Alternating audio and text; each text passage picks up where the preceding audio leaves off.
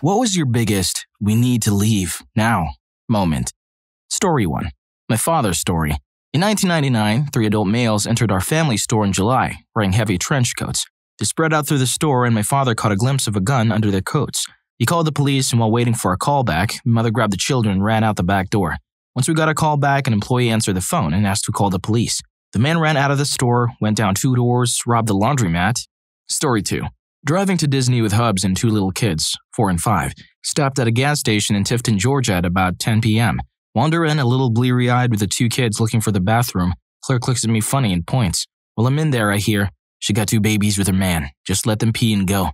I grabbed both kids and walked straight back to the car with only a small head nod to the clerk. Hubs was done pumping gas and about to go in himself. I yelled for everyone to get in the car. I would explain later. As soon as we pulled out, I called 911. The operator told me they were already en route and to vacate the scene. Took my info and wished us a fun trip. Walked into a gas station robbery with 2 little kids, peed and left with no issues. Bad guy wasn't that bad of a guy and let us go. Story 3. I was at a club and a guy pulled up and parked next to us as we were getting out to head in. The guy then proceeded to reach in the back of his SUV and pull out a shotgun. He looked over at us and told us, "It's finna go down." We got back in our vehicle and noped out. Homeboy did you a solid. Story 4. Probably 2 months after my wedding, I invited my then best friend, maid of honor, to a party my husband and I were going. She agreed. Sometime into it, I'm drunk and in the pool, and my husband swims out to me to tell me she just asked him to sleep with her. I have never sobered up or left somewhere so fast. Story 5. Visiting Kowloon in Hong Kong. I ended up walking all day until my feet were killing me. It got dark outside and I was tired, so I decided to drop by a decent-looking bar for a drink and a moment to rest my feet. It was all empty, except a group of serious-looking local men in suits. They kept leering at me the whole time, the most awkward beer I've ever had. None of them said a word, but I got the message. "You're not supposed to be here, Guaylo." Story 6. My car was stolen the very night I moved into my new house in a very good neighborhood. The neighbors had warned us that the neighborhood was being targeted at the time. They mentioned a woman around the corner that opened the door for knockers in the middle of the night and robbed her and injuring her in the process. We had reported the car stolen and did the police reports when it happened. Well, 2 nights later in the middle of the night, I hear a knock on the door, and they said, "Open up, it's the police." Since I had heard the story about the other lady, I was suspicious. I did not answer. I grabbed my kids and put them in my daughter's room because it had access to the roof from the window. I called the police to say the 2 men claiming to be police were pounding on my door. They said there were no police in the area. They were sending a car. Turns out these same guys stole the car and came back for seconds. I did get my car back because they brought it with them. How nice of them. Hope they brought it back with a full tank of gas too. Story 7. When I was a paramedic, I was in a basement taking care of a shooting victim. The fire department had not arrived yet. The cop, having cleared the basement, was not with me at the time, and my partner was in the ambulance getting some equipment I needed. As I was kneeling down working on my patient with 100% focus, I felt a hard steel object placed in the back of my head. It was a firearm. The shooter was apparently still in the basement, and I was alone with him. He told me he shot this guy for a reason and gave me an opportunity to leave. I left. Just a quick side note, if you like our content and love listening to our stories, please press the subscribe button and click on the notification bell so you'll see more of our content. Thank you so much, and now back to the stories. Story 8. Late afternoon in the summer, I'm waiting at the bus station near my house. Most businesses are closed. Not a lot of cars in the street. Guy passes in front of me. He passes again 2 minutes later, watching me suspiciously. Alarms start to go in my head, screaming to me that I need to leave and get the f*** off here. But I ignore it since the bus will come in 10 minutes. Third time he passes, he charges to me, pushing me to the wall. I freeze for some seconds, then start punching and kicking him. I manage to get away and the rest is history. Yeah, trust your gut, guys. Story 9. When I was 15, a friend and I went for a lot of walks around town. Small town, around 5,000 to 6,000 people. We were going to the cyber cafe in town to meet a few friends, and we often took different streets to get places, just to keep it interesting. We were about to go to Main Street off of one of the side streets, and a man on a bicycle approached us. He got off his bike and asked us a couple small talk questions. Something didn't seem right about him. He was probably mid-40s. We both kept inching away but didn't want to come off as too rude, so we answered about the weather or traffic. Then he paused, and we said we had to go, and he said, "And I'll never forget it. You look so young. I don't want to get in trouble, but I need someone. I just need you. You should come with me." And he started rambling. I just felt terror, couldn't even speak, and grabbed my friend's hand and turned. We sprinted the rest of the way to the cafe, and as soon as we were inside, we asked to use the phone. I called my mom to pick us up while my friend told the worker what happened and what the guy looked like. A month later, I got my first cell phone. Story 10. Girls' camp, my last year. Me and a small group of girls wanted to climb to the top of this big hill that has a beautiful lookout above the trees and clear view of the sky. It was a new moon and zero light pollution. We grabbed our flashlights and got on the trail. About 3/4 of the way up, the two girls leading us stopped dead in their tracks at the same time.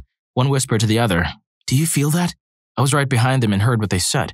I looked up and around. I didn't see anything, but something in the air made the hair on my neck stand on end. It was just too quiet. I started to feel very vulnerable and scared. One of the girls in front turned and said, "We need to go back. Don't run." One girl asked, "Why not run?" and they said, "So you don't trip." Valid reason, but I don't believe it was the real reason she said it. Nature goes quiet when there's a predator nearby. Story 11. My friends and I stopped at a 7-Eleven around midnight in a sketchy neighborhood. We'd taken a wrong turn and were trying to find our way back to the highway. Two police officers were getting coffee and donuts. A group of local youths came in, kind of roughly messing with each other. The police officers looked at them, looked at us, looked at each other, and power walked out of the store. My friends and I decided not to complete our snack food purchases and made to leave. And then one of the youths yelled to his friends that we'd call him a racial epithet, when we hadn't even spoken to them. I'm glad my car started in the first try, and glad no one was coming the other way as I ran a couple stop signs. Yeah, when the cops say, "Nope, let's get the heck out of here," you know that's a good cue to also leave. Story 12. I was in a school play when I was about 12 or 13. This was one of the rare opportunities I got to be in school after it had closed, so I took the chance to have a walk around the empty rooms while the other kids and teachers were all in the main hall. It was about 7 p.m. At the back of the school was a bunch of temporary classrooms, all in darkness, so I wandered in. The temp classrooms had a storeroom that joined the classrooms together. It was only small with nothing but the usual classroom equipment in. From out of this storeroom came my English teacher. Now the class and storeroom are in darkness. I know I shouldn't be there, and I'm pretty sure he shouldn't either. Strangely, he doesn't act surprised at all, and in fact beckons me over and tells me he has something he wants to show me in the storeroom. It all just felt wrong. As soon as he disappeared back into the storeroom, I ran as fast as my legs could go. Imagine if the guy had a console set up back there, and a bunch of other kids were playing Mario Kart. Story 13. We were playing hoops in a bad neighborhood. At some point, one of the guys we were playing with got real nasty. "Why do boys leave now? We ain't messing with you. You need to leave." Real aggressive, etc. I had noticed a black BMW circling around the playground, but nothing much else. All his friends started insulting us and pushing us, etc., which was weird since we were playing with him every weekend. I had given free tutoring classes to one of their brothers. We left, pissed. That was a good playground, and it felt special to play with him, us being white nerdy boys. Well, 15 minutes after we left, the black BMW shot at them. Multiple casualties, etc. Story 14. The owner of a Mexican restaurant threw two young farm workers at the bar out to the parking lot. They were drunk as monkeys and proceeded to try to fight, but mostly just leaned on each other, all in front of the picture window while the place was full of people. The one runs to his trucks, burns rubber out of there. I said, "Time to go, honey." She says, "What?" "I'm not going to be here when the shooting starts." We left. It started not long after. Story 15.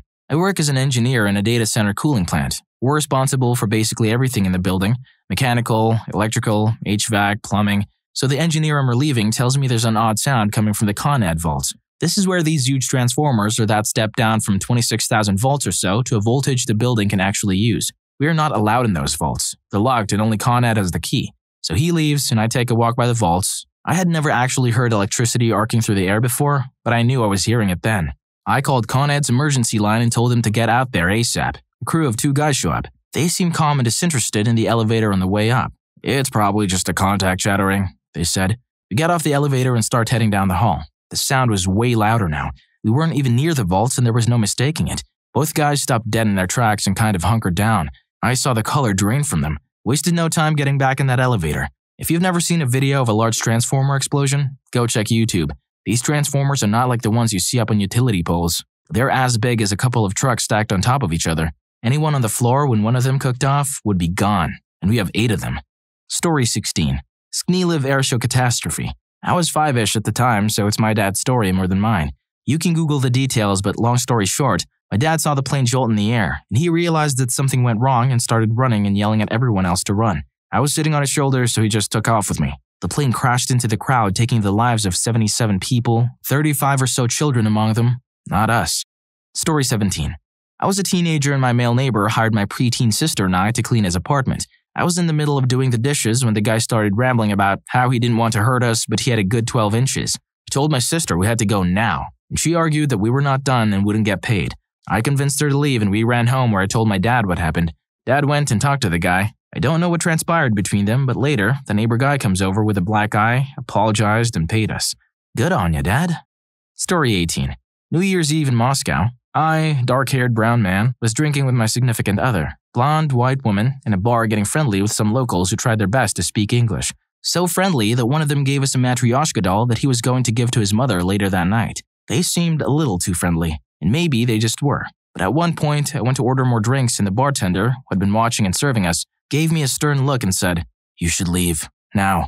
I found this a little strange and unexpected, so naturally tried to question what he meant. But his face was drop-dead serious. He looked at the friendly group, then at my girlfriend, then to me, and repeated his words. I didn't really want to take any chances in Russia, and wanted to see another local bar anyway, so I grabbed my girl, the doll, and promptly left. Story 19. I was on a date with a girl hiking a trail system that I knew like the back of my hand. Something felt weird, but I shook it. We went in around sunset. We were going to swim in one of the deep pools in the creek. Maybe 2 miles into the trail, I get the feeling again, and she's talking her head off, but I was just listening to everything around me. I told her to stop talking, and she looked at me very concerned. I just put my finger to my lips and listened. I heard something familiar, but I couldn't place it. We never stopped walking. We came to the arroyo just before the creek pool, and I heard it again. By this time, I knew. I told her we were going to walk to the clearing where the arroyo was at and turn around. She told me she heard something weird. As we came to the clearing, we stood there like statues, dead silent. Her nails caught my arm from gripping it so hard. Then around 15 feet from us, the biggest mountain lion I've ever seen crossed the clearing with 2 of its young. She looked at us, and as our eyes met, my soul left my body. I felt her grip tighten around my arm even tighter. She stopped and so did her babies. I'm guessing she sized us up, and then kept going. The babies kept turning around to look at us, but ultimately they just slowly crossed the top of the hill and that was that. We turned around and told everyone we saw on the way there were 3 mountain lions in the trail. They all turned around and left. That was the first time I was ever scared out in nature. I didn't have a firearm on me. I had been there 100 times. She told me the sound she heard was a deep purring, and that was what I kept hearing also. I just hadn't put it together. Story 20. My friends and I, all preteen boys, were walking around the neighborhood. A white van with a moundscape mural with wolves howling at the moon kept slowly following us. Eventually, we caught on after a few blocks and started to get anxious. We didn't run, but slowly walked up to a random door. Very family-centric neighborhood, and then started loudly knocking. The van peeled off, never to be seen again. Story 21. I was 15 at the time. I took about 10 of my little cousins with me to the park. 3 of my older cousins, but still younger than me or the same age, came with me to help. As I approached the park, there was a man and 2 other kids there. He came up to me and started talking to me. I tried to give him the hint that I didn't want to talk, but he kept going. I asked him, "Oh, did you bring your kids with you?" He nodded and kept talking, then asked me weird questions like, "Are you married? Are those your kids? How old are you?" I lied about my name and age and tried to walk away, and he said, "I like you. Want to sit with me and talk?" I said I had something important to tell my family first, and I joined him after. I smiled and went up to one of my older cousins and said, "Pretend everything is okay, but we need to leave now." She nodded, and I watched as the 2 kids left without the man, so we started walking home again, and I made sure he didn't follow or watch where we went. I later found out that he had picked up one of my little cousins and put him down again, and one of my cousins saw but she froze and didn't say anything to me. Luckily, one of us saw him walk into a house and so he called the police. Story 22.